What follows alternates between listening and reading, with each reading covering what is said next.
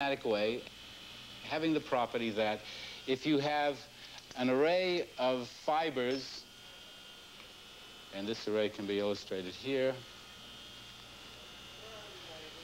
which can transmit light to a head, and you can notice that as I move the various fibers across the light source, different portions of the head are illuminated.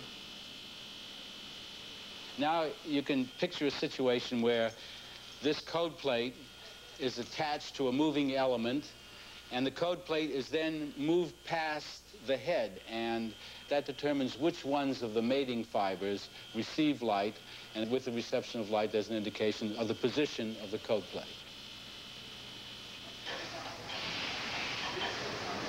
This is boron, a carbon fiber composite, which can be cut to a pattern like a tailor-made suit.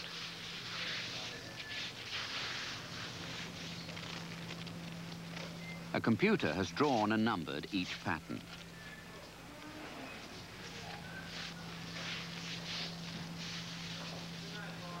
Composites come in many types, each with a special property.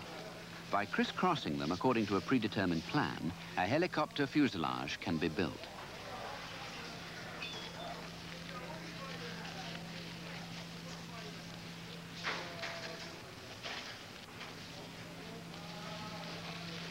But if those optical fibers were interwoven with these composites, the need to bundle cables of any sort from cockpit to computer would vanish.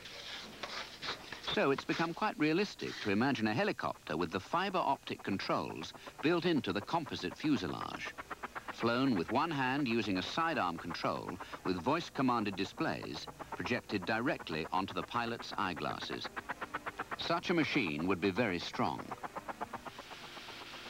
This composite cockpit is free-falling from 40 feet. An impact that often crushed both helicopter and passengers in Vietnam. If the crash was from a greater height, the helicopter of the future might even offer an escape route.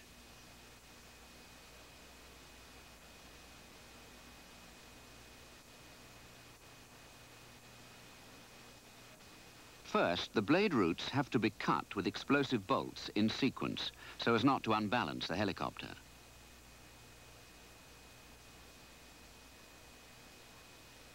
Then, all this is in slow motion, the navigator and engineer are pulled from their seats and hauled skyward behind small rockets.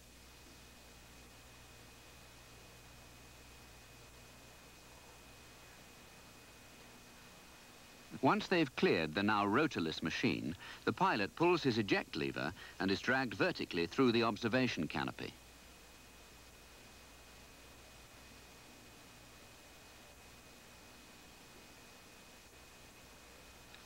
Clearly, synchronizing such an event would be crucial and, under battle conditions, virtually impossible. Perhaps to the relief of pilots, the idea has been shelved for now. Like any machine, a helicopter can go wrong and crash. The most catastrophic failure is the loss of the tail rotor. Without it, the fuselage becomes uncontrollable.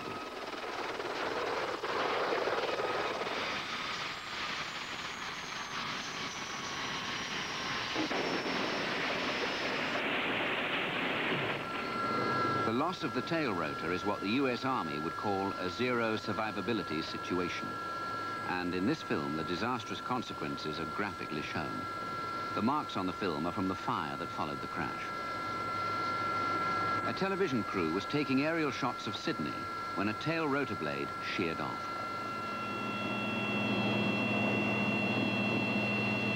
The helicopter fuselage rotates uncontrollably as the engine spins it against the direction of the main rotor.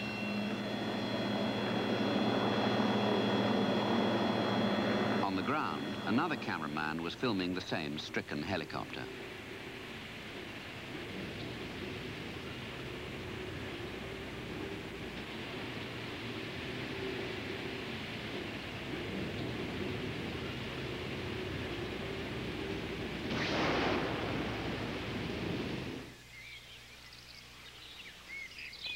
Arthur Young's earliest experiments were with torqueless rotors. Small propellers on the blade tips put the rotor drive outside the fuselage, removing the need for a tail rotor.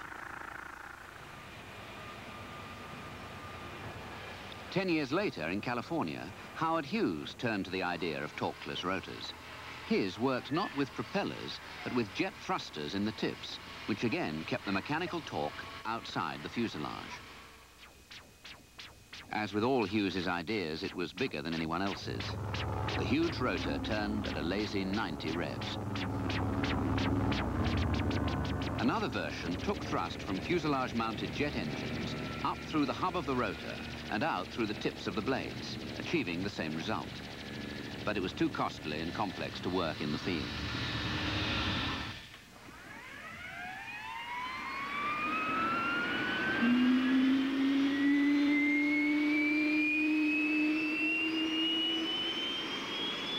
Today, all single-rotor helicopters have tail rotors of some kind, except this one. It's called the no-tail rotor, or NOTAR for short. It's based on a conventional helicopter, but the tail boom is much thicker than on a normal machine of this size.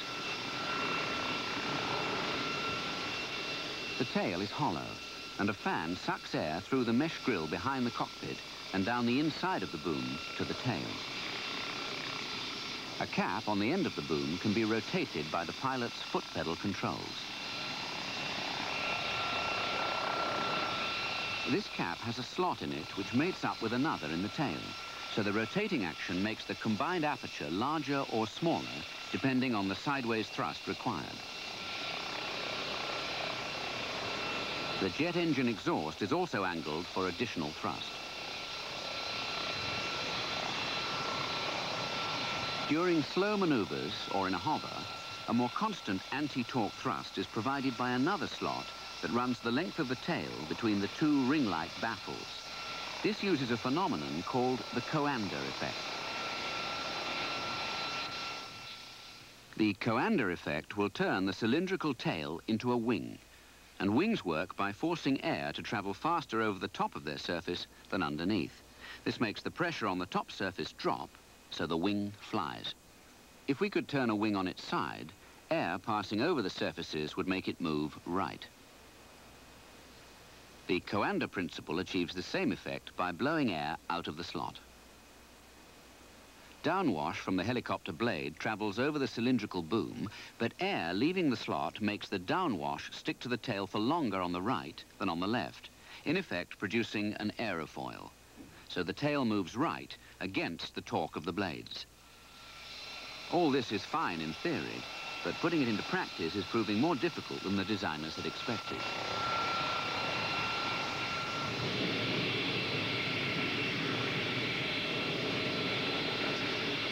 If the idea can be made to work reliably, it might be possible to remove the tail rotor from conventional helicopters.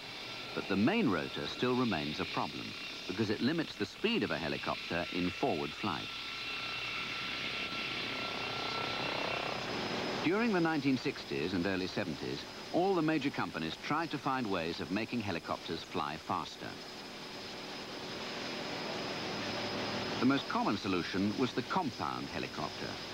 It was nothing more than a conventional machine with jets added for higher forward speed and wings to increase the lift.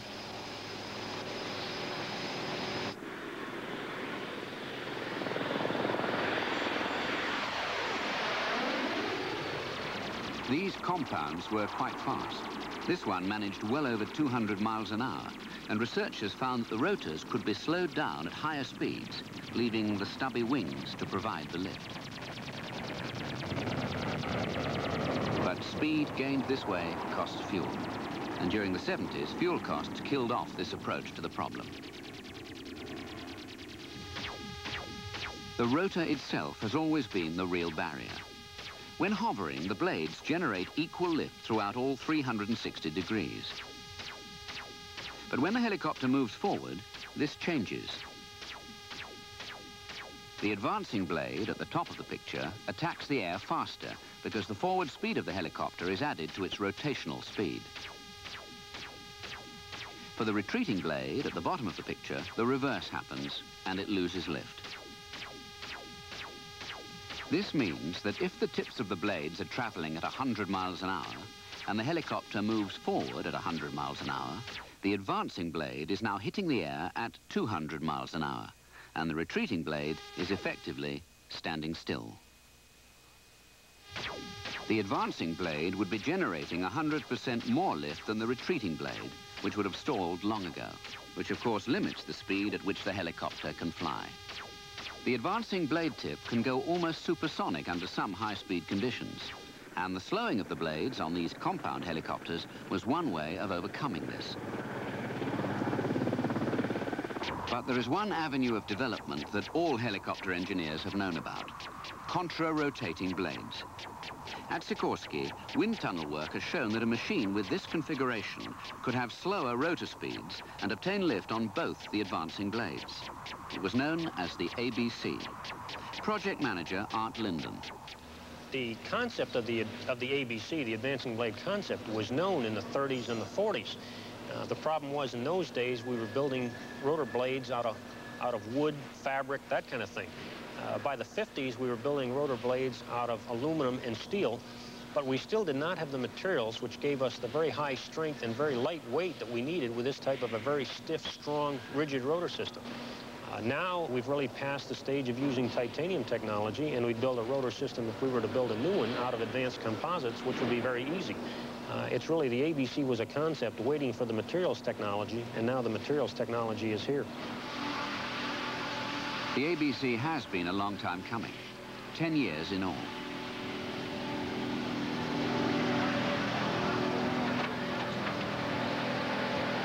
This is Byron Graham's last year as Sikorsky's chief experimental test pilot. At 60, he's a veteran of the Pacific War and one of the last of the old crew cut school from the piston engine days.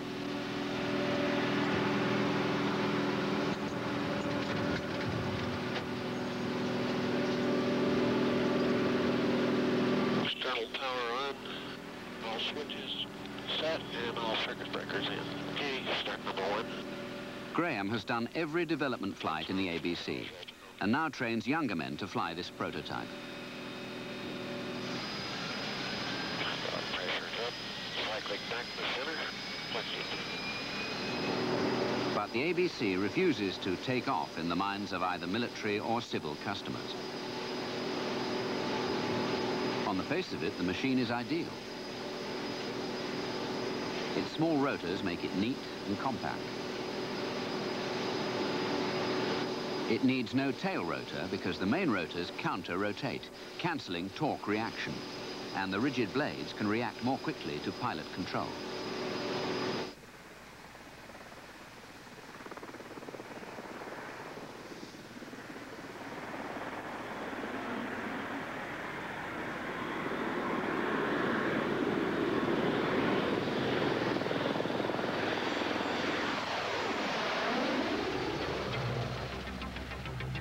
But most important, it is very fast. With a top speed of over 250 miles an hour, it will outperform any conventional helicopter.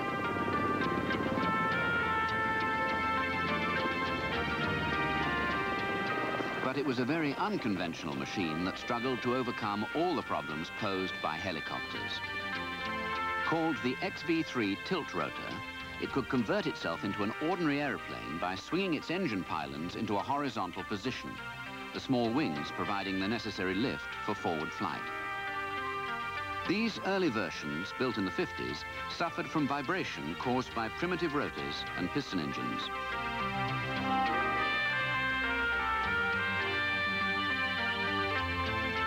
Jet engines and composite rotors enabled the designers to refine the configuration into this, the XV-15. Some designers believe that this configuration betrays the original conception of the helicopter, but there's no doubt that it's beginning to work.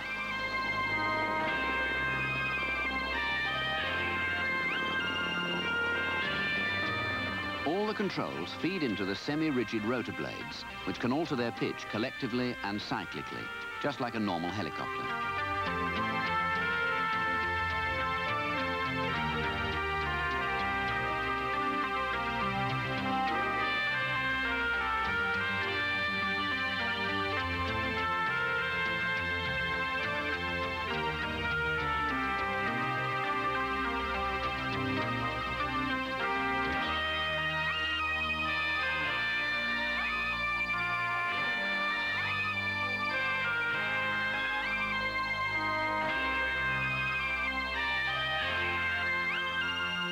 Once a forward speed of about 80 miles an hour is reached, the wings begin to take over the lift, and the engines can be tilted completely horizontal, propelling the machine to around 300 miles an hour.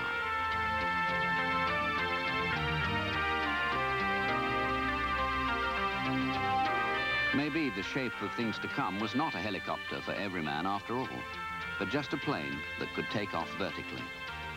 Or a helicopter that learned to fly like a plane. The dream shown in the popular magazines in the 1920s and 30s has never been fulfilled. The idea there was this will be like the family car, and you will go out and step into the machine and go wherever you have a hankering to go on just minor errands. Certainly, I think that dream will never be fulfilled because of the terrifying traffic problems in the sky. As far as the actual utility of the machine, both military and civilian, is concerned, I think what has happened has far exceeded the dreams that we had. Certainly in the 40s, when Arthur Young and Igor Sikorsky and Fokker and Flettner, also in Germany, by the way, were building experimental machines.